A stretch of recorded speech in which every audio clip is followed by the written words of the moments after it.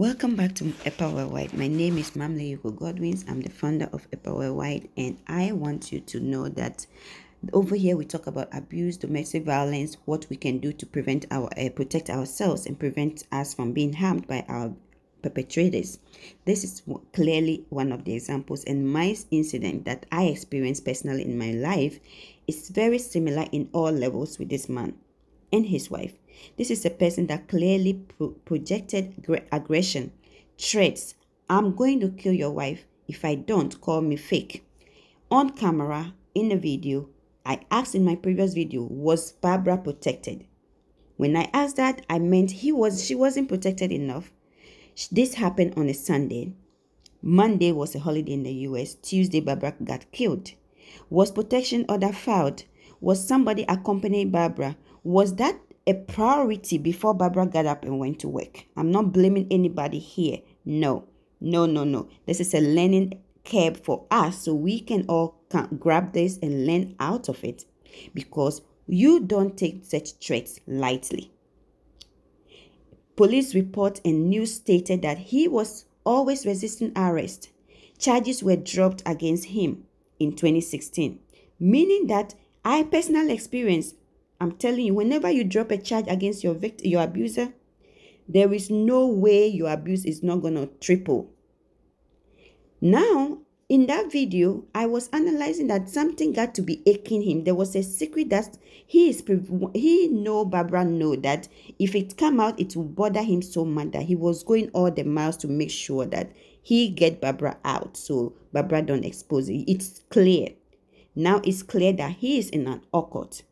Let's listen to what Kofi TV's interview with Barbara's biological sister had to say about this. Barbara Sabri, we're free more.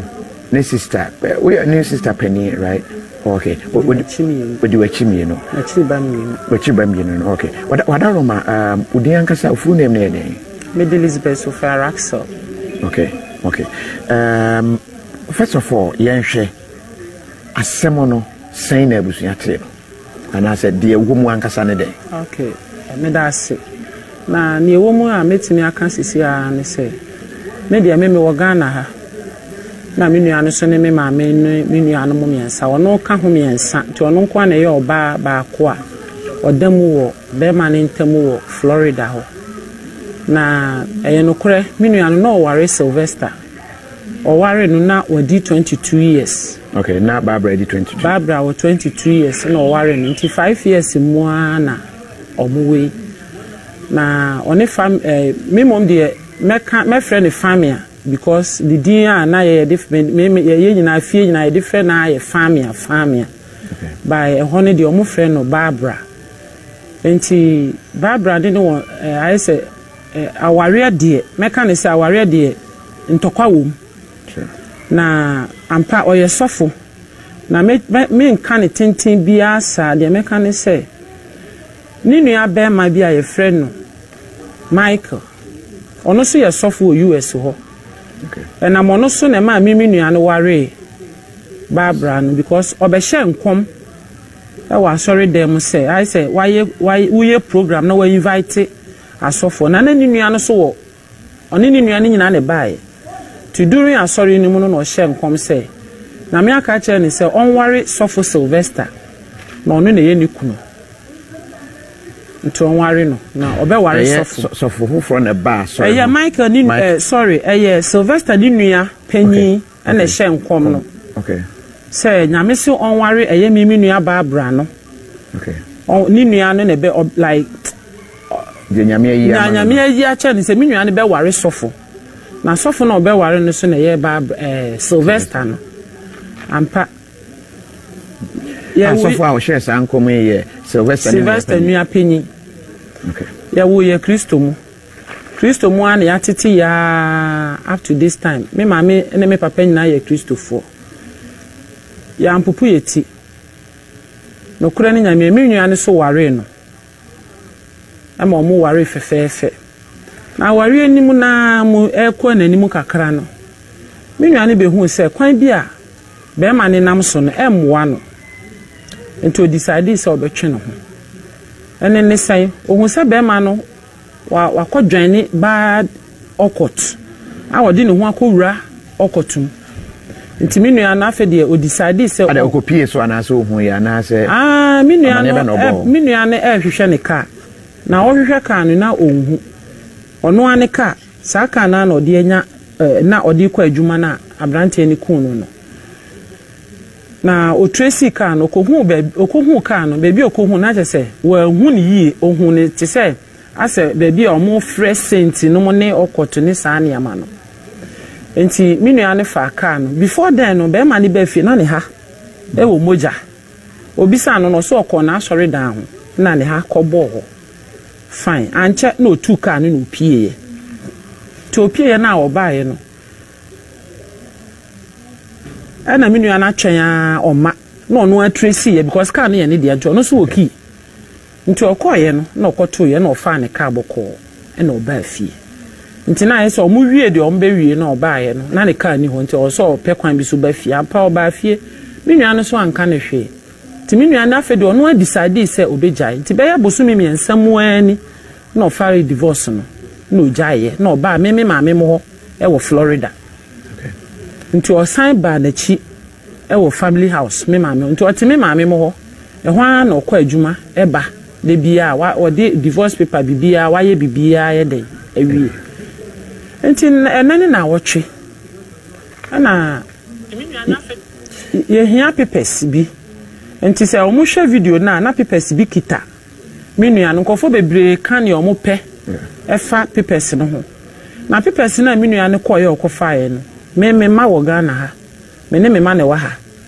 na papers ni ye for me ma ne dia bi a o be ya ade ama me ma no okay na kese na nko o yen nkrata ma bibi sa na agi ade wo ne ho okay enti na ade paper no so wo fie ho ese so okokofa okọ no ono nko anko oni me machiri ba boy ene ne yire nti omo ka ho me ensa ene ko fie ho nti omo koye no na Sylvester no eye se obemia menua ne kon aku no bra kofi na me ani no kore debi aware na wapene am yagu no be ma ne mpese obete ne ho by me menua ne de like e wo court wo no di divorce papers bibia nti onko fie ho biem nti akase be ma no so be sign na yese de e wo ha bibia wie na me menua ne de na open abutrem because se wo ne be ma gya ya na mpese be ye ntokwa nti ono ne dia oma anwoda okay nti ono de ne dia na opeso ya ne se omu njai wa asundwiem menua no because menua no ye obi a ompe ne ho asem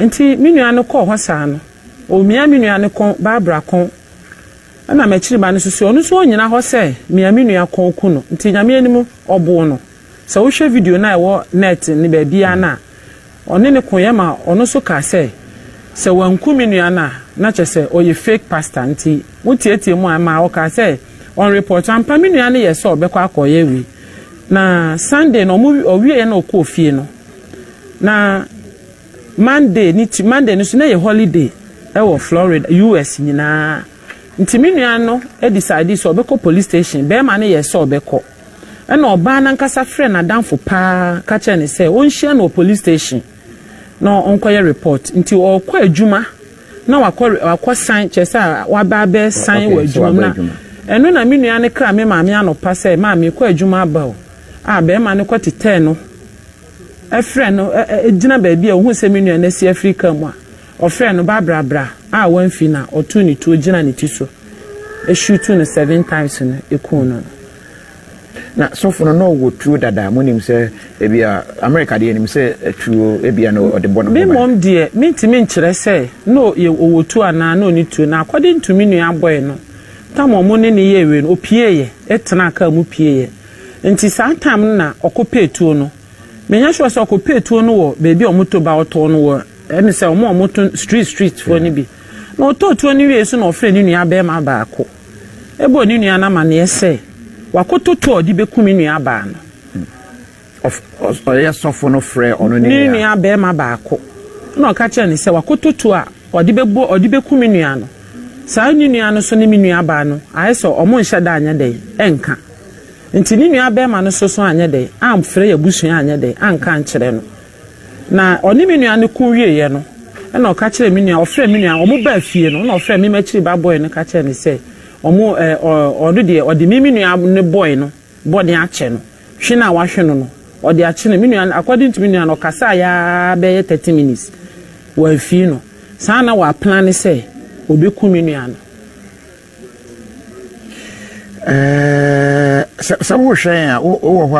So like I said, there was something that he wanted to hide, and the family just said he is associated, he has an affiliation with occultism, and the wife happened to see it, and that is what he was working so hard to protect. That is why he was so bitter and so angry and so wanted to shield it so bad that the only way out is to kill Barbara. You see what I'm talking about? So let's all learn from this. Barbara had no business going to work. Barbara definitely should have got the protection order first, or even accompanied before going to work. She should not have been on to work at all. Let's learn from it. We have to learn from this. We really have to learn from it. When somebody threatens you in such a situation, the first thing is safety. Safety first. So if indeed he did have affiliation with occultism and Barbara know about it and all that, and Barbara is out of his life, that's all he was trying to shield. And according to the report, when they went there to get these papers that were supposed to be some papers Barbara was filing for her nieces and nephews or whatever, he attempted to choke her, holding her neck. That was when Barbara's brother tried to intervene, and he threatened, "I'll kill your sister." So he threatened, "I'll kill your sister. If I don't kill your sister, call me fake." And you took that word lightly. I'm not trying to blame the family. I'm not trying to blame anybody. But I'm trying to let you know that I was in these situations. I did a Facebook Live analyzing these issues. And that is what I want you to look at. I want you to look at all the layers. He was so monstrous. He was never happy. He wasn't satisfied until when he killed. Before then, he always resisted arrest. And don't ever drop charges. So I will link the previous video beneath this one. Listen to both of them and make your own decision.